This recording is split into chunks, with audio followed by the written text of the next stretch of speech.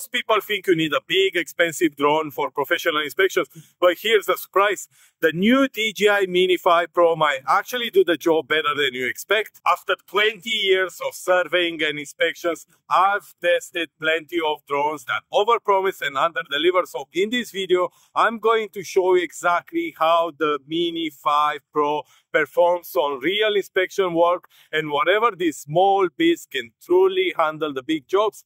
This is a DJI Mini 5 Pro. It's a C0 class drone, requires no special license, and still comes with a 1-inch sensor camera. Here in the UK, if you want to fly it commercially, all you need is insurance, and that costs around £10 a month. For inspections, the biggest advantage is its size combined with the obstacle avoidance sensors.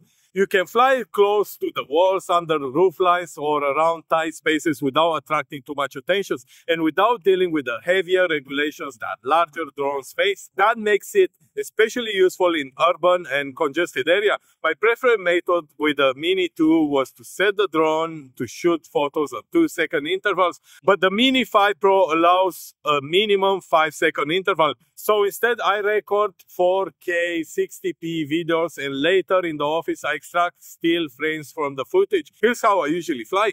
First, I do a grid pattern with the gimbal at 90 degrees, just like an automatic mapping mission. Second, I fly orbits starting high, then moving lower, with the gimbal tilted to 45 degrees. Finally, I add a facade grid for vertical coverage. This is my workflow, but I recommend experimenting and finding what works best for you and your projects.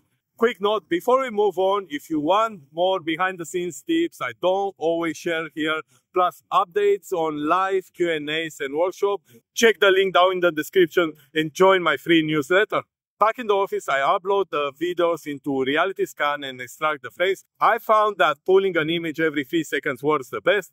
Then I upload those photos back into RealityScan and hit align images. Some of you might be thinking, but Stefan, you are using a small consumer drone. It can't be accurate. Here's the trick. I measure a real-world distance using an electronic measure I bought on Amazon for £25. Then I use RealityScan Defined Measurement tool to scale the model. You just select 2 points on the 3D model, match them to the measured distance, and the software does the rest.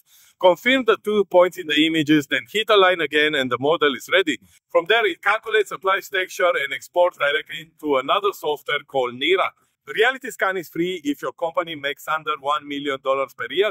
Nira starts at £19 a month, and the value is huge. You can upload your 3D models, share them instantly with your clients, and they don't need powerful laptops or heavy software.